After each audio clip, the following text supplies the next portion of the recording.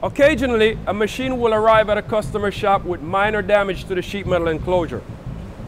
Usually this happens when the machine is loaded or unloaded, or possibly by the way the machine was strapped to the truck during transport.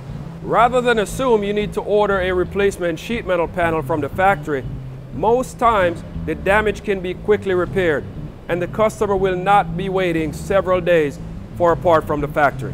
Repair the damage on spot will allow the customer to start using the machine and avoid a return trip from yourself or your HFO. Now, these enclosures are built on a dedicated assembly line, and they are assembled by people who do this job every day. They have all the tools they need and an optimum working environment.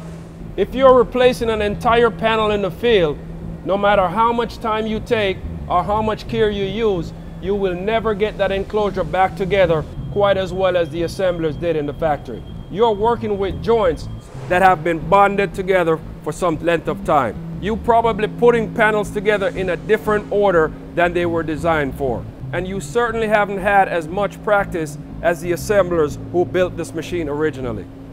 As a result, it's almost always better to repair the panel in place than it is to replace it.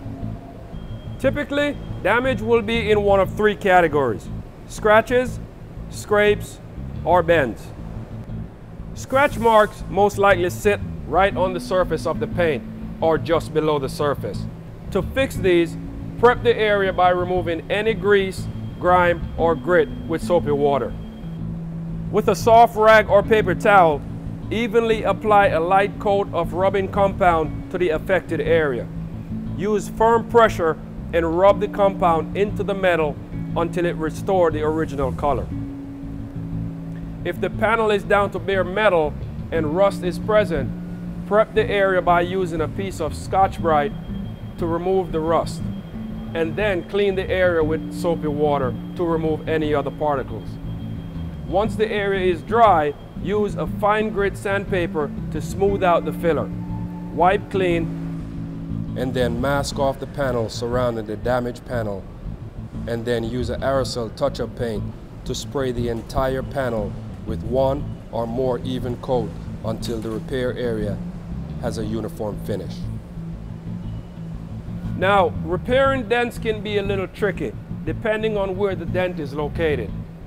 When fixing a dent, it's a good idea to support behind the panel using a piece of flat wood much larger than the dented area.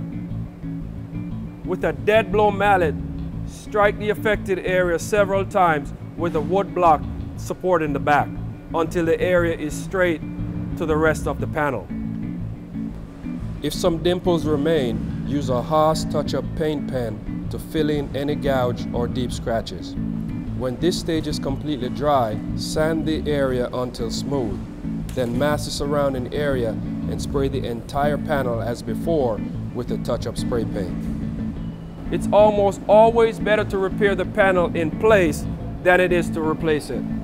Replacing the panel is usually much more difficult and the risk of leaking issues in the future. For more information and servicing your Haas machine tool, visit haascnc.com, and thanks for watching.